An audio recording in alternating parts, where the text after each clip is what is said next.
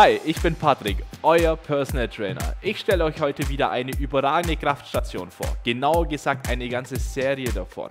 Die Autark-Serie von Finlow. Von der Autark 1500 bis hin zu der Autark 2600. Die Serie beinhaltet 4 verschiedene Modelle. Welche Möglichkeiten, welche Vorteile und welche spezifischen Trainingsmöglichkeiten wir hier haben, das stelle ich euch alles in diesem Video vor.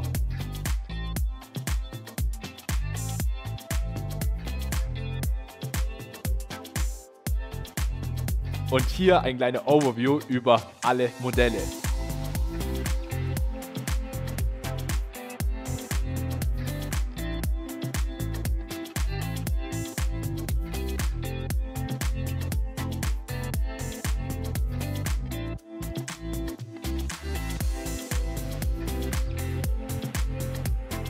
Fangen wir mit der Basis an, mit der Autark 1500.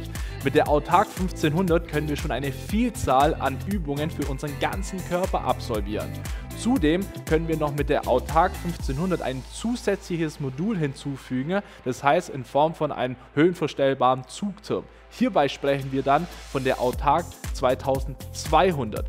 Wem das noch nicht genug ist, kann in Form von einer seitlichen Beinpresse den Fokus noch mehr auf den Unterkörper, auf den Lower Body legen. Hier sprechen wir dann von der Autark 2500. Wer anstelle der Beinpresse eher den Fokus auf den Bauch und auf den unteren Rücken legen möchte, der hat jetzt die Möglichkeit, mit der Autark 2600 einen seitlichen Ab- und Backtrainer zu integrieren. Aber jetzt schauen wir unsere Autark 1500 an im Detail. Schauen wir uns gemeinsam die technischen Fakten mal genauer an. Wir brauchen hier lediglich eine Deckenhöhe von 2,20 Meter, denn das Gerät misst in der Höhe 2,15 Meter. Zur Fläche ist noch zu sagen, dass wir hier eine Quadratmeterzahl von 4 Quadratmeter benötigen. Ausgelegt ist das Ganze für ein Körpergewicht bis zu 120 Kilogramm und einer Körpergröße bis zu 2 Meter. Also meiner Meinung nach sagt schon sehr viel über die Robustheit aus dieses Geräts. Wir arbeiten hier mit einem Gewichtblock, mit einem Steckgewichtprinzip bis zu 80 Kilogramm. Und das ist für jeden ambitionierten Kraftsportler völlig ausreichend. Da zähle ich mich definitiv mit rein.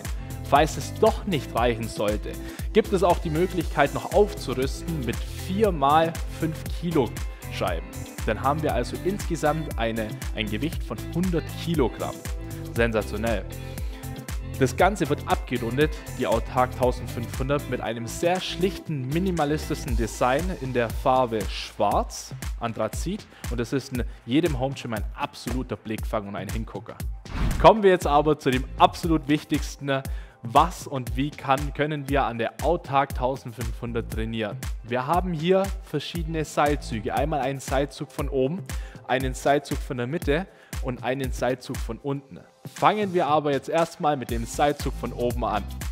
Mit dem Seilzug von oben können wir mit der mitgelieferten Latzugstange unseren gesamten Rücken trainieren. Mit dem absoluten Klassiker, jeder kennt es vermutlich, den Latzug. Latzug zur Brust ziehen oder Latzug in den Nacken.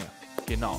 Aber wir können ja nicht nur den gesamten Rücken hier trainieren, sondern auch verschiedene Varianten, wie zum Beispiel Trizepsdrücken im Stehen. Das ist auch eine Möglichkeit.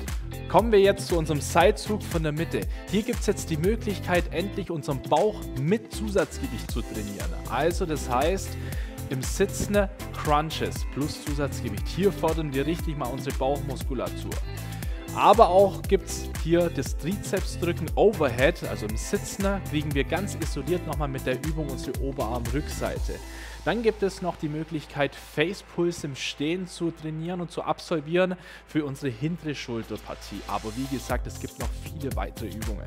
Kommen wir jetzt noch zu unserem Seilzug von unten. Hier gibt es auch eine Vielzahl an Übungen, welche wir hier absolvieren und trainieren können. Der absolute Klassiker können wir hier trainieren, auf jeden Fall den Bizeps Curl für die Oberarm-Vorderseite. Mit dazu kann man noch trainieren, zum Beispiel jetzt hier die Schultermuskulatur in Form von aufrechtes Rudern im Stehen. Dann gibt es noch eine Sache, finde ich absolut mega, dass wir die hier machen können. Die Fußklappen können wir hier hochklappen, dass wir das Rudern im Sitzen hier auch noch absolvieren können. Für unsere Rückenmuskulatur. Sensationelles Gadget. Kommen wir jetzt zu dem absoluten Herzstück der Autark 1500, nämlich zu unserem Push-Modul. Hier können wir 2 Übungen absolvieren, und zwar Bankdrücken und Butterfly. Wofür ist Bankdrücken? Einmal für die gesamte Brustmuskulatur, für die voluminöse Brust. Kommen wir zu der zweiten Übung, Butterfly. Und hier gibt es jetzt die Möglichkeit, mit dem Butterfly die Brustmuskulatur, die äußere Brust zu treffen, mit der 5-fach-Verstellung, dass wir hier eher den breiten Butterfly absolvieren können, aber auch den engen Butterfly. Und somit treffen wir die gesamte Brustmuskulatur. Um das Ganze abzurunden, hat die Autark 1500 auch noch ein Beinmodul. Hier können wir perfekt unsere Beine noch trainieren. Somit ist die Autark 1500 eine perfekte Ganzkörperkraftstation. Aber was können wir jetzt überhaupt an dem Modul trainieren? Wir können hier unsere Oberschenkelvorderseite trainieren mit unserem Beinstrecker. Hier kriegen wir perfekt die Oberschenkelvorderseite. Aber auch gibt es die Möglichkeit, hier die Oberschenkelrückseite zu trainieren in Form von Beinbeuger. Den können wir entweder im Sitzen hier trainieren, aber auch, was ich sehr bevorzuge, hier einmal im Stehen. Und das finde ich sensationell, dass es auch diese Möglichkeit gibt. Kommen wir jetzt zu der Einstellung der Sitzposition. Hier bietet die Autark 1500 uns die Möglichkeit, dass wir die Sitzhöhe einstellen, aber auch die Rückenlehne können wir ganz individuell in der vertikalen Höhe einstellen und auch noch hier im Neigewinkel.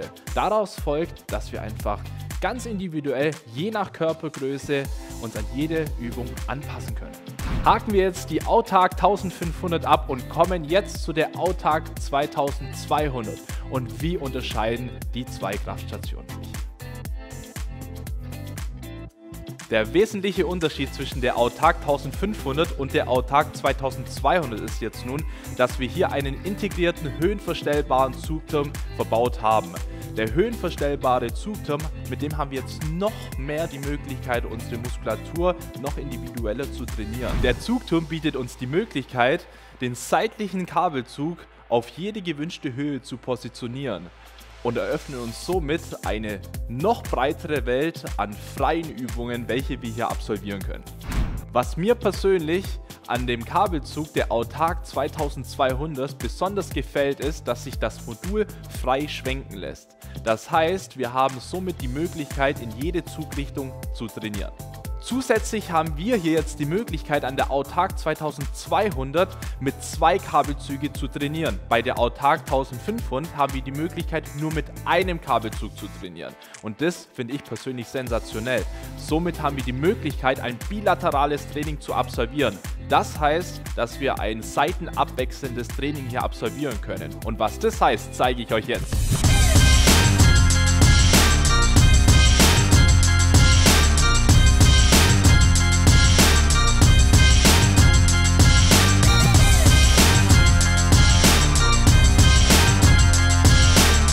Das war jetzt die Autark 2200.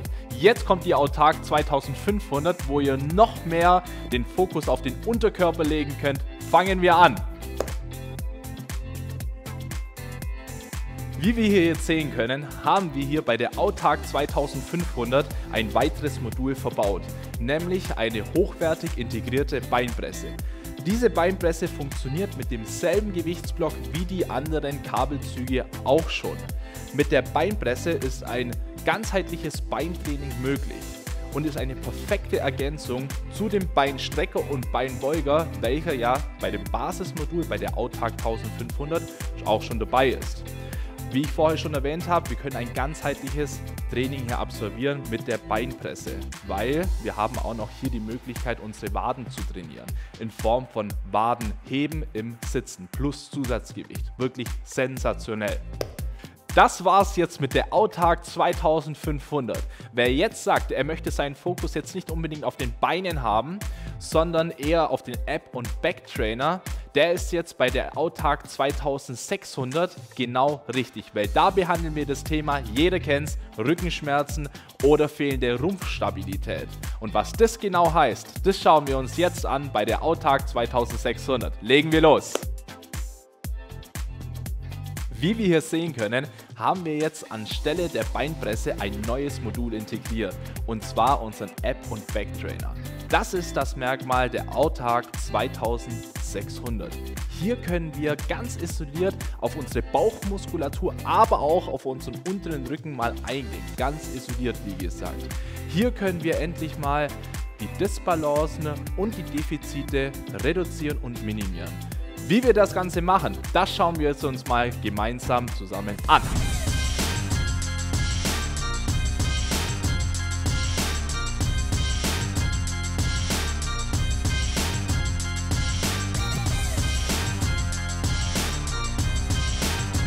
Jetzt haben wir uns mal die Autark-Serie mal genauer angeschaut. Von der Autark 1500 bis hin zu der Autark 2600. Was bleibt mir jetzt unterm Strich noch zu sagen? Und zwar, dass die Autark 1500 eine perfekte Basis ist für ein Ganzkörper-Krafttraining.